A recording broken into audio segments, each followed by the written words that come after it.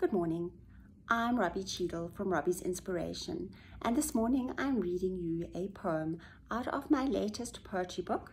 It is called Lion Scream, syllabic poetry about Southern African wildlife. The poem is called Brothers. Dry yellow grass stretches to the horizon.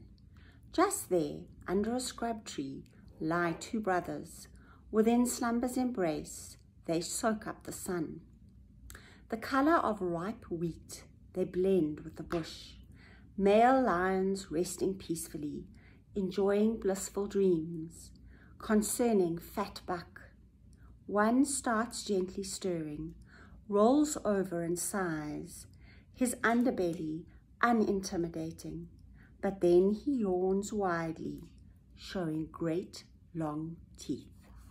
And here are the pictures in the book of the two brothers. Thank you for listening.